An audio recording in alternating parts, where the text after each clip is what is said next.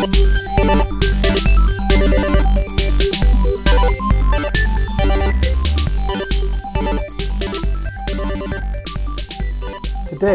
we're going to learn to make 3D cube-based characters.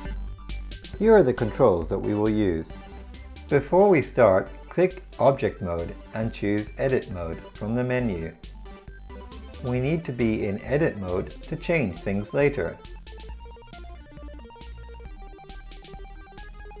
Left-click to place the cursor.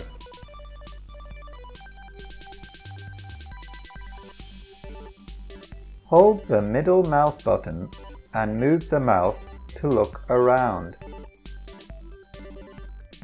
Hold Shift and the middle mouse button and move the mouse to look up and down. Hold Control and the middle mouse button and move the mouse forward and backward to zoom in and out.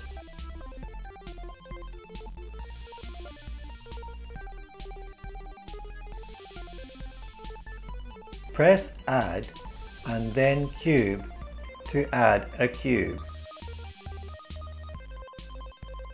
Or press Create, then Cube from the menu to add a cube. Press G to move the selected shape. Left-click when finished. Right-click to select a point. Press Ctrl and L to select the rest of the shape.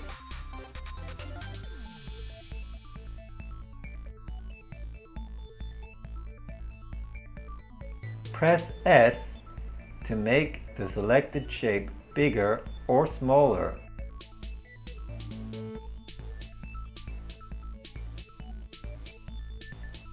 Press S and then Z to scale in the blue direction. Press S and then X to scale in the red direction.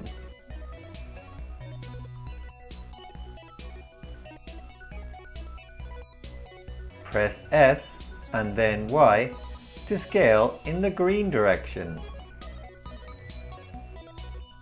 Press X or Delete to delete. You will have to click Vertices on the menu. Use this picture to help you remember the letters for each direction. Click Shift and D to copy a shape. Left-click when finished. Click R to rotate.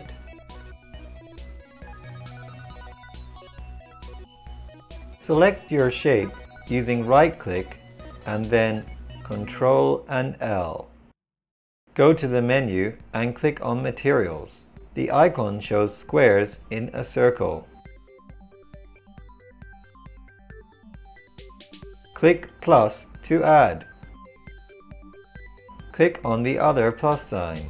Click on the color box in Diffuse. Choose your color. Give the color a new name. Hit Assign.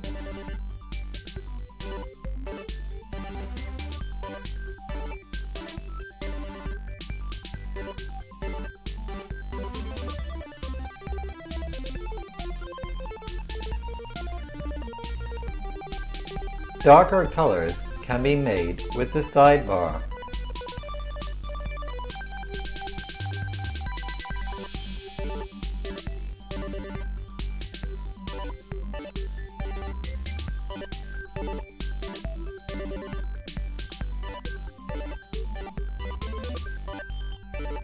You can use these controls to build your own cube-based character.